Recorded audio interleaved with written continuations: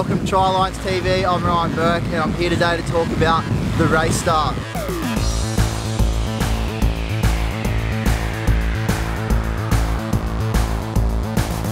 Okay, so first of all you want to have a look at the conditions and analyse what the conditions are like and where you may need to start.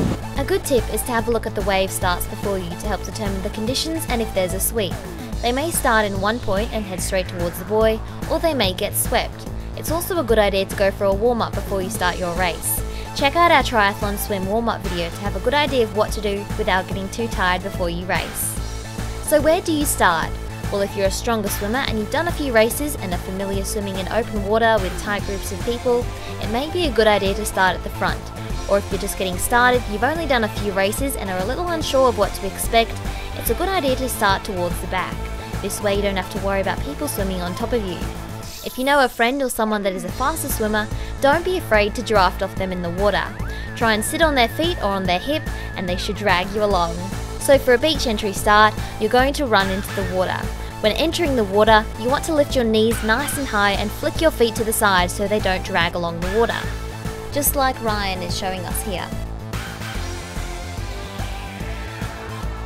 Once the water reaches your thighs, you need to start porpoising, which is the fastest way to move through the water at this depth.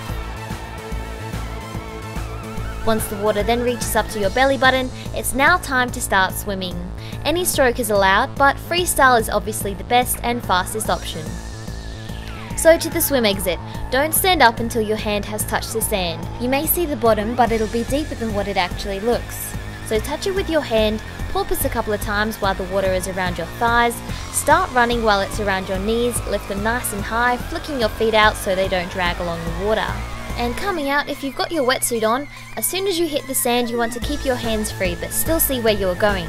So put your goggles on your head, or you can keep them on if they're clear and not foggy. Take your wetsuit down to your waist while you are running, then when your arms are out, take your goggles and cap off, and when you come to your transition spot, roll your weddy all the way down as far as it can go. With the help of Silic 15, it should just slide straight off. Hopefully you'll have a faster and easier race next time you race, and for more great tips, stay tuned to Tri Alliance TV.